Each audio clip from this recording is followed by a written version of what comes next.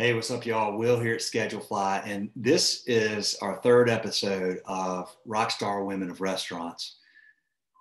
Somehow, I messed up, and I got 35 minutes of this recorded, audio and video. I did not realize until 30 minutes into this thing, 40 minutes into this thing, I didn't realize it wasn't recording. I totally messed up. So it's unfortunate because it's such a great conversation with these three ladies. I learned a ton. They learned from each other. They enjoyed each other's company. It was just great flow, great chemistry. So I had to put this on here and let you know why, because it just starts like randomly, just, Karalee Fallert from Taco Boys in the middle of talking about technologies and stuff. But so it's Karalee Fallert of Taco Boy, Wiki Sandbar. Her business is called All Good Industries. She's in Charleston, South Carolina.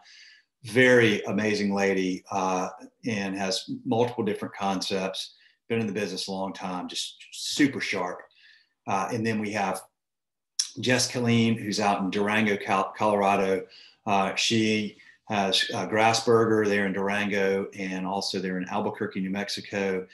Jess was on for part of another episode, and just so nice and so kind, and came into this business not being a restaurant owner, being an art historian, but did it for family health initially. So she's got a great story.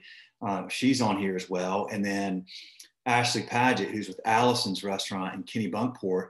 That restaurant's been there for 40 or 50 years, family run, third generation. She's third generation. She runs that place. Oh man, I'm really bummed that we missed the intros in the first part, but I got to get over it. And so we pick up here, and Karalee is talking about technology, and we talked so much about COVID and how they navigated through this, the challenges, but also the sort of silver linings or blessings in disguise that came with COVID. And you'll learn a lot from these folks. So what we'll also do is, as I mentioned, I think while we were still recording, I mentioned to these ladies, we've got this group. We've now had 9 or 10 or 11 or 12 different women on these three episodes. And we're just going to start running this series and inviting more folks to join, but also having, cross-pollination, whatever you want to call it, folks that have been on different ones that haven't met each other yet, or some that have been on one but want to continue conversation. So if you are part of the Schedulefly network of customers, and you're a female owner and you'd like to be on one of these, please reach out to me and let me know. Easiest way is my cell, 704-906-2031, or you can email us at support@schedulefly.com and I'll get that. And that's it. So thanks for listening, y'all, and watching. All right, see you. At trying to make sure our online ordering was really up to snuff, and how was our website? I mean, it just really sent us into a tailspin about our technology, and where we'd been slow to develop and adopt new technology in the past. This year, we've just been forced to do it. Mm-hmm. And never before, I think, would we have examined our POS platform to identify how integral it could be with these other things I do, like delivery, events, ticketing, or actually could it possibly run our own delivery? How does it communicate to our customers? So that's been a big part of it for us, is just identifying where is technology going to make this better for the customer and easier for us to operate. And I love how Danny Meyer always says, adopting technology for technology's sake is just a waste of time and money, but adopting technology to help make the guest experience better is always a solid move. And I think we found that this year too. Mm-hmm. That is so true. All of our objectives that we had set for the year just went out the window with COVID, and it became about innovating and how to deal with delivery and curbside and the takeout and our paper products. I mean, everything just, we zoned in on it. And our biggest challenge, so we had been toying with the idea of doing delivery. And like you, we really, I don't know how many times we sat down and tried to figure out how to do it organically, because we just couldn't stomach the idea of hiring the delivery companies, their fees are so high. But in the end, we just didn't have the bandwidth resources. We've just never really been able to figure out how to make it work because it's not our business model. And you know, we have other priorities. So we ended up going with DoorDash. And honestly, in the Albuquerque market with the stores closed, it kept our customer base satisfied. You know, it kept us out there. But the 26% fee also was a huge blow to our, I mean, there were some months where really we were just open for, you know, because of the delivery and paying for the delivery. But we felt like it kept us moving along in that market and gave us an option. I'm hoping at some point there'll be regulation that will cap those fees because there isn't anything right now. And it's really painful for restaurants. Anyway, our biggest snarl is curbside. Like we have so much trouble and we've been really looking to technology to solve that. And we haven't found anything yet that is working and that's been able to integrate with our POS system well enough. What do y'all use right now, POS wise? Toast is the system we use. Do you guys use that, either of you? No, Okay. but that was the other one we would have used because it felt like a lot of the business owners here, like Lewis Barbecue and a lot of other models here in Charleston that do a heavy amount of carry out and are less, you know, if it's not table service, but more counter or otherwise, they love Toast because of the automated messaging features and all those things that from their perspective, say make it much easier to communicate to the guests to make that more seamless. Yeah. Overall, we've been happy with it. Were you going to say something, Allison? No, I was agreeing. Many local businesses use Toast and love it. We do not. That's all I was gonna say. Yeah. They're fast. They seem to be working pretty quickly to integrate to and keep up with the technology demands in the market. But, you know, they can be clunky too. But this curbside piece, we just haven't been able to solve to. We're looking for a program that will track the cars so we know that they're out there. Because when you leave it to people, our experience anyway, like even with Toast, with the automated, they're getting messages on their phone, they're getting email messages, call this particular number. They pull up, there's a sign outside that says, call or text this number. They're still calling the store. they're going, we're out here. Where are you? Right. And everybody's flying around doing their thing and they're not community. So leaving it to that human element is where we just run into trouble. So is all of the online ordering, everything's integrated through Toast, right? There's not a separate piece.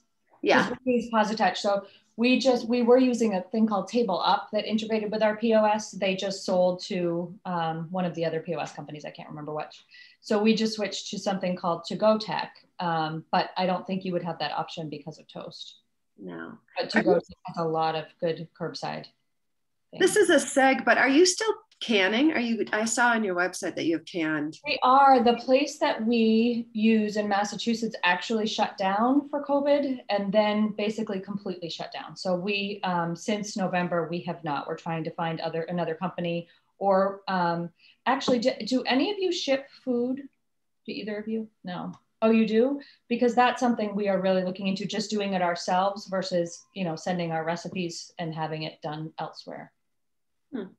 Sorry, we ship our hot sauce, so that sounds different from what you're talking about. But are you referring to something like a Gold Belly or anything like that? Yeah, we've looked into Gold Belly. Ours is more our clam chowder and lobster bisque and things like that. But yeah, that is kind of an avenue of growth we were hoping for, that we can keep in-house and still grow the business. It makes so much sense. I was really surprised how much hot sauce we started to send around the country, within just a few days of putting it online. We kind of thought it would just be a fun thing to do on the side, but it's grows every month. Do you use a separate shipping company and everything, or do you do everything in-house? We actually have a local food company that we fine-tuned the recipe with. They produce it, bottle it, label it for us, and then our local produce purveyor stocks it for us so that we can ship it to the stores so that our stores have it.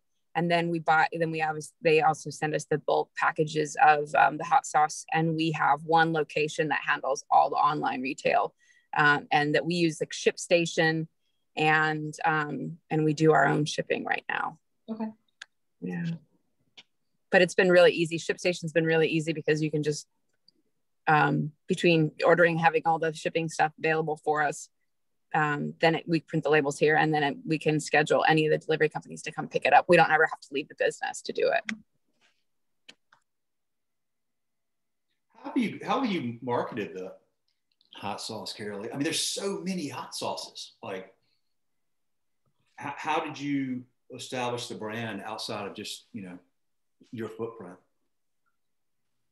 It's just the fish in the barrel captive audience that we have at the restaurants, really, right? So if they've had it at the restaurant, then it's an easy thing for them to send out or send as a return souvenir or wish you were here kind of type of gift for people. We also find that a lot of times people who move Charleston come back to our websites to send gifts out to people and things like that. So we're really changing. That's the other thing about COVID. I feel like it completely changed how we wanted to talk to our customers, new and potential customers and existing customers. We've decided to spend 80% of any marketing dollars that we were going to have back on the experience for the guests inside the businesses. So really trying to make sure that we were marketing in the business first and foremost, and then spending about 20% of our efforts on attracting new customers.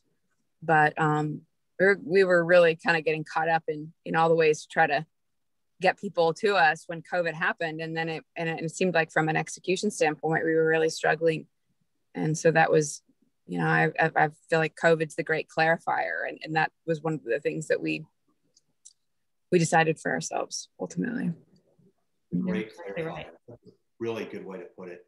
It's really, as horrible as it's been for so many reasons and for so many people and so many businesses, getting hopefully the other side of this, at some point here, certainly the lights at the end of the tunnel. I'm hearing this, we've touched on this, but there's silver linings, that blessings in disguise, whatever you want to call it, that we'll probably look back on from this, that perhaps made everybody's business ultimately better. Is that fair to say? Yeah, I agree. They just felt like very expensive lessons. Yeah. They were. That's true. Yeah, we just realized, we used to be open from, we'd open at 11 a.m. and we were the last ones. We were closing at 1 a.m. We served food till midnight. And this summer, with all the restrictions, we couldn't do that. And we realized we were making just as much money closing at 9 p.m. Without all the late night hassle and the staffing and all of that. So there's just been so many little streamlining changes that we've decided to make going forward. That makes total sense. One thing that I also came to mind when we were talking about delivery was that, as painful as those fees have been for us, I think market share has been, keeping market share in this time last year when through this last year has been imperative to staying alive. What we've noticed for restaurants who did not try to serve their customers at all during this time. I mean, we have restaurants that were just saying they're not going to reopen until their entire teams can be vaccinated, excuse me. And, but what we found that if you did that, your market share dropped and somebody else was scooping it up.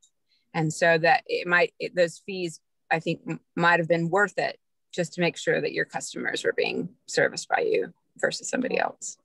Yeah, we've always closed for the month of January forever. And this year we were just so afraid of falling off the map a little bit, even for a month. People change and start ordering someplace else and they get comfortable with that. And habits change so quickly. I really love the idea of what you're doing this summer, Karalee.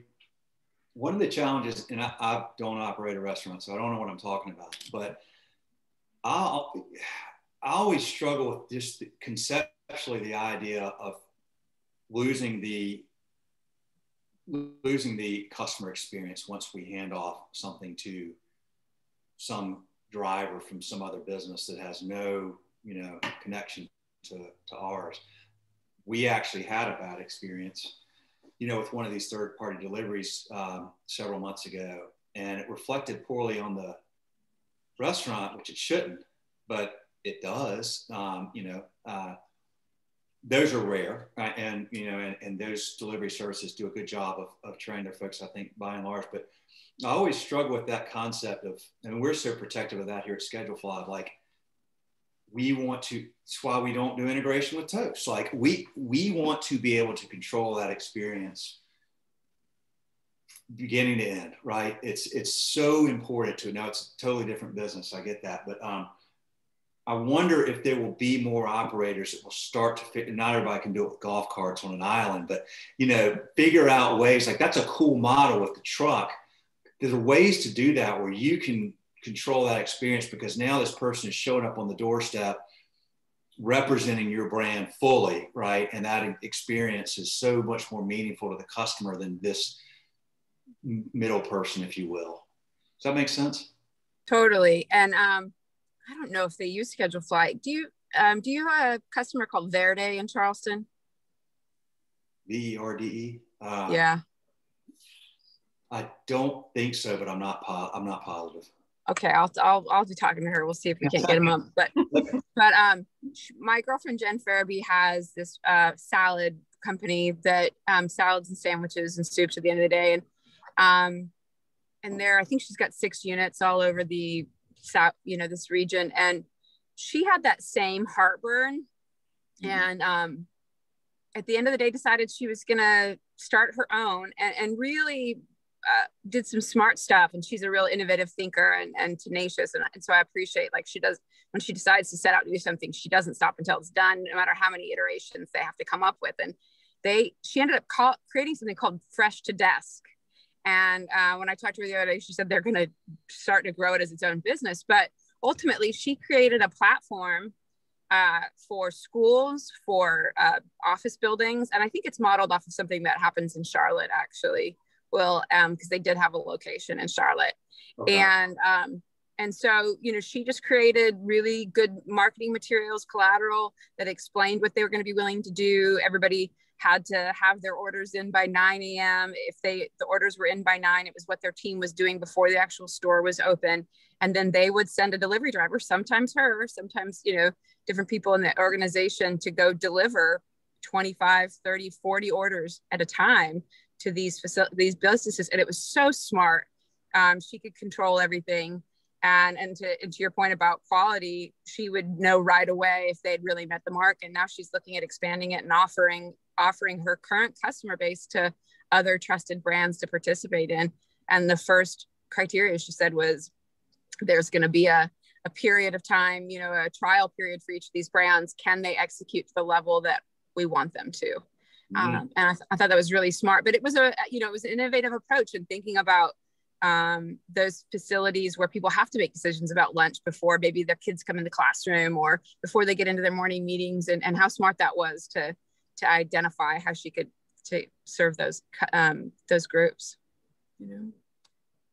People are so innovative, and that, I think, to your point, to all of our points, that has been a positive part of COVID.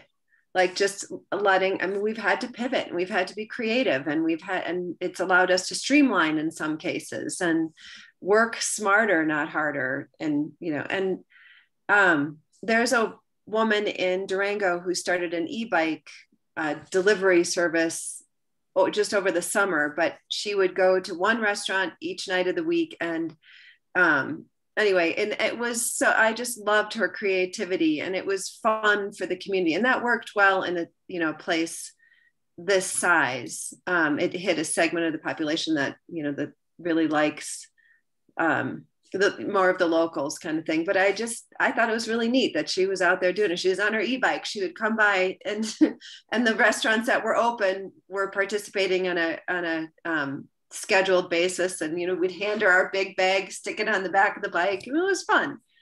So that's really cool. Yeah, the innovation is so big. I mean, I get why you'd say you hope that the fees are capped and stuff, Jess.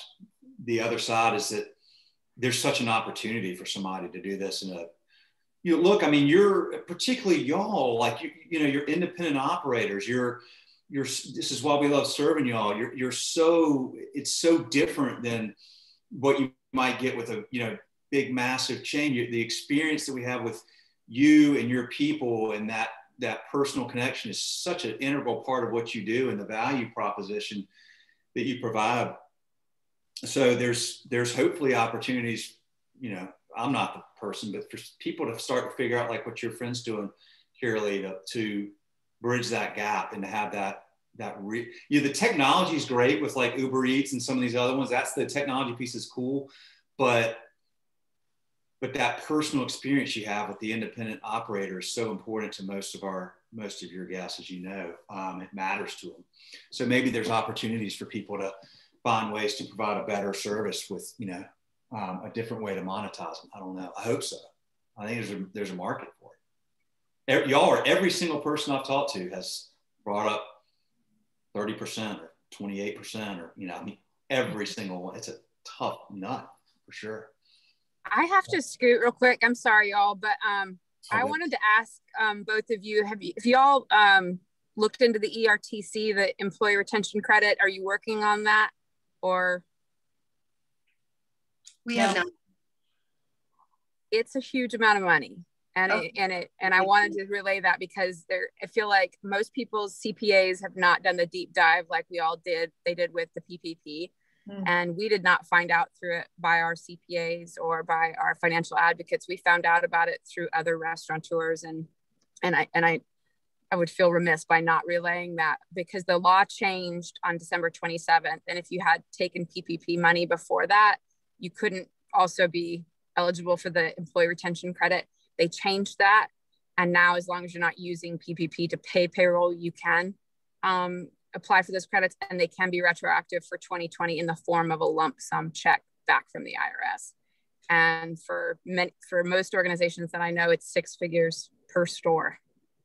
Wow. So it's significant. And I would definitely recommend talking to your payroll companies about it. They know more than most CPAs, but we kind of ended up leaning back on our CPAs and saying, dive into this and you have to tell us how to manage this, because that's not what we do. Okay. You know? But if you are currently using PPP for payroll, you can't do that, because we are. Right. So Okay. you can't double dip, but you can go back and say, like, say you ran out of PPP money in August or September of last year, there's a full quarter and a half where you can go back and get a significant credit. Or even for the weeks that you didn't use it before you got the second round this year. I mean, it's yeah, I can't express it enough how important it is. ERTC. Thank you. Awesome. Thank you. Karalee. ERTC, right? Yeah, the employee retention credit. So we always call it the ER. We're always giving it different acronyms, but yeah, the employee retention credit, ERC is what it is. Okay. And entrepreneur.com has a really good, if you Google, you know, employee retention credit and entrepreneur.com, they had a really great posting about it that went super in depth on it, how to do it, and I think, given the fact that it sounds like you both are still under government regulation restrictions to your business, that's one of the, you know, there's several requirements, but as long as you're under a restriction based on the government, you're eligible. Thank you. Yeah, thank you. My pleasure. All right. Thank you, Karalee. I know you got to go. We're coming this summer back for family vacation. So I want to meet you and hang with you this Absolutely. summer. Send me a text. We'll figure it out. All right, cool. Ladies, thank you so much for your time. I look forward to connecting again in the future. Absolutely. Thank you so much. Thank you. I really enjoyed meeting both of you. Yeah, and I think we've sent all of our information out, so feel free to reach out anytime also. Awesome. And vice versa. Take care. Bye. Bye. Jess, Ashley, anything else y'all want to rap about? No, I've enjoyed meeting you so much, Ashley. You've got I did look at your website, really impressive business. And I love that. I love the history of it. Yes. Yeah, it's exciting. There's not many other places in town. You know, we're coming up on 50 years, which is unbelievable. Yeah. Obviously I haven't been here the whole time. I hope it's obvious. But you're at the helm of a legacy business. Yeah. Yeah, but it's, you know, it's a lot to shoulder as well, but it's just a wonderful blessing. I couldn't be happier. Thank you. That's neat. And now you guys have to come to Kennebunkport. Yes, absolutely. Durango. Or Durango, yes. Oh, you know, and where Karalee is too. Y'all all live in wonderful places. Ashley, I thank you for bringing up what you did. I know that's hard. You've had gosh, your year, you know, I tip my hat. You've had a lot on you. And I don't know how y'all, one of the things that's always fascinated me about restaurant owners is just how you are able to stay, I'm sure it's hard and it's not always the case, but how you stay calm through these storms. It is such, you're dealing just on a daily basis with more fires and employee substance abuse issues that we talk, all this stuff, just before all COVID hit, it's a really unique personality I think you have to have in this set of skills or this stack of talents you have to navigate just owning a restaurant in general. I commend you all for doing what you do. And then to go through COVID and then to go through the, you know, what you addressed, man, I'm in awe of what y'all are able to accomplish. I have really worked over the years with trying to figure out ways to find inner peace and stay calm, to the point that I even turn the shower water cold when I'm getting a shower now at the end, to cold water shock therapy. It works. But how do y'all do that? Is it part of your nature, or have you had to look? Jess, you didn't come into this as a restaurant person, so there may have been some shocks to you just by, you know, all that comes along with it. But I'm just so fascinated with that idea and how you're able to find that sense of calm through daily and stresses of the business, but then things like COVID as well. Have you been reading Wim Hof?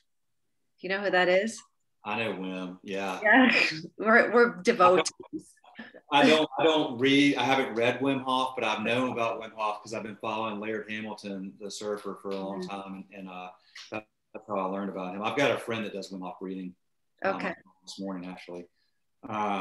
But no, I think that there's a lot to that. Absolutely. Yeah. Ashley, he does, he's a proponent of deep breathing and breathing to increase your carbon dioxide intake. It's a whole science. But the cold shower thing and the ice baths are a big part of his science. And my husband's super into that part, but so yeah, I've been trying to end my showers with cold showers too, and it's brutal. Yeah, that sounds terrible. That would not put me at peace at all. Oh, but it's surprising. And actually, you can attest to this, right? Well, it feels good. If you can do it, it actually, you come out warmer somehow. Don't you think, Will? When you I'm sorry, we have our installers here. So and I'm working from home. You can hear my dogs. They're about to explode.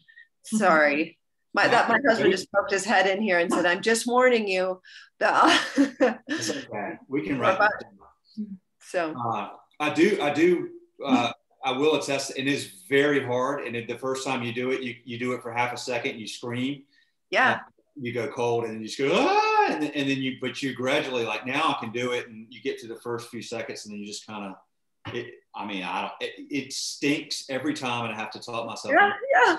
Then afterwards, I'm like, I feel so good. It's amazing. It's weird. Yeah. Check him out. He's legit. He's I just wrote it down. Yeah. He climbed Mount Everest wearing Shorts. He's great. Yeah. My husband started running in the, it's cold here. He's been running in shorts. And anyway, he's cool. But, I thank you for asking that question, because that how to manage stress in this industry is something that I really struggled with, especially going into it. It ate me alive those first couple of years. And I think I said this last time we talked, I mean, I didn't see my kids I feel like for like 2 years. I feel like I missed what was happening. I was at the restaurant all the time, or if I wasn't, there were always little fires to put out. The phone was always ringing. It was really hard. And part of our evolution has been how to grow the business, but not kill ourselves in the process. And one of my resources, which I'm actually rereading again right now, is E-Myth Revisited. I don't know if you guys have read that book, but it changed how I looked at our business. And that whole work smarter, not harder piece, that being able to have people replicate what I was doing so that I didn't have to do everything all the time was a game changer. And now and it has not been easy, but I do have boundaries in place, and I'm also able to work from home sometimes. Like not all, my work isn't all in the restaurant anymore. And that was really hard at first, like really hard, harder than you would think, because I like being in the restaurant. And I felt like if I wasn't there, I wasn't really working.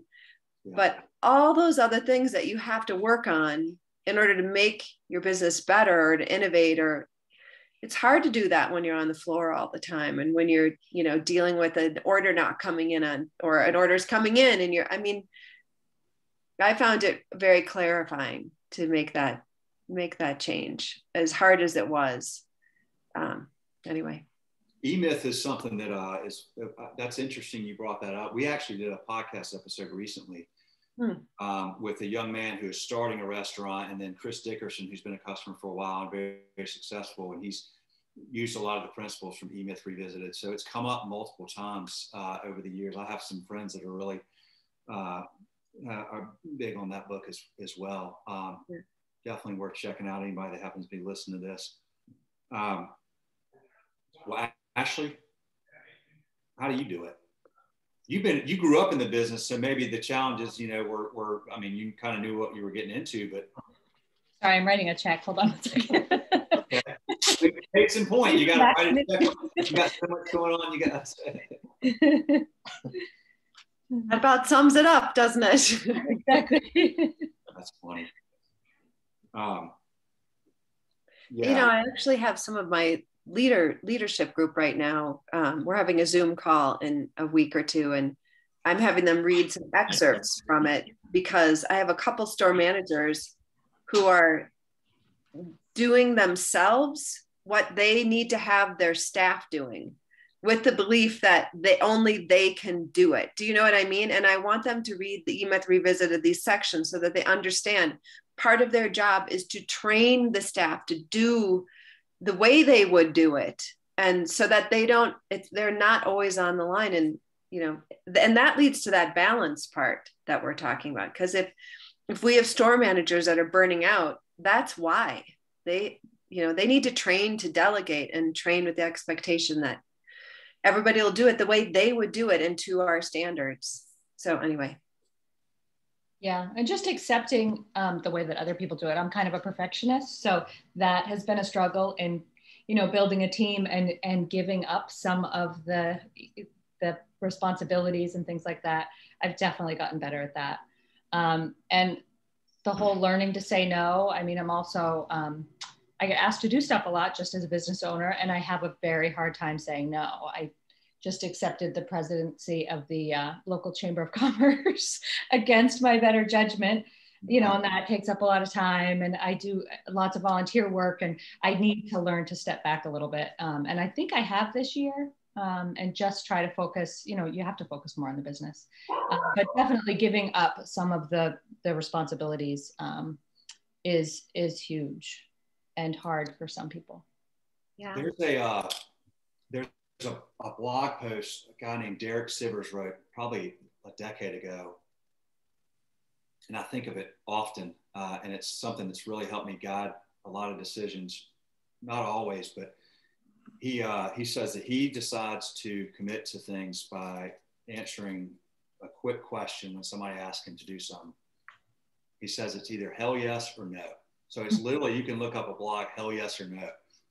That's it. It's what is his initial response? if it's hell yes, then he's going to do it. If it's not, then the answer is by default, no. That's so good. Simple, not hard, not easy to execute on, but it does really help clarify a lot of those things I've noticed for myself over the years of like, I used to have too many things. I was like, yeah, I felt like I should because somebody asked, but then you can't really commit yourself. And then you feel bad about like, I don't feel like I'm doing a good job and I need to, and I'm stressed. And then like, ugh, like that's not good for anybody. Right? And to your point, Jess, the teach a man to fish versus, feed a man to fish, right? So that's your staff, your managers are feeding them versus the teaching them. Teaching's leverage, right?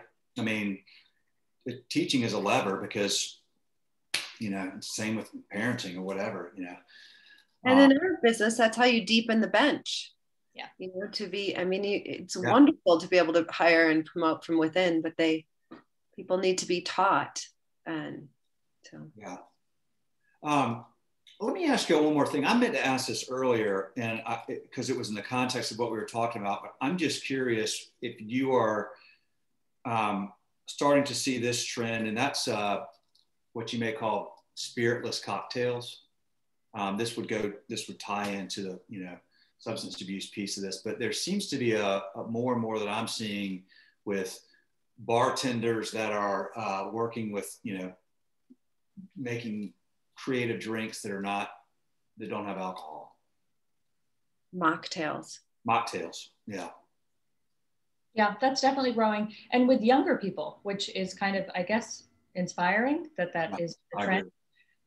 But yeah, that's definitely growing and something we've been working on. Yeah, it still allows for a lot of creativity and fun, but just not, almost more creativity because you have to make it taste good without, right. something fancy without alcohol in it. So yeah. Yeah. Okay, cool.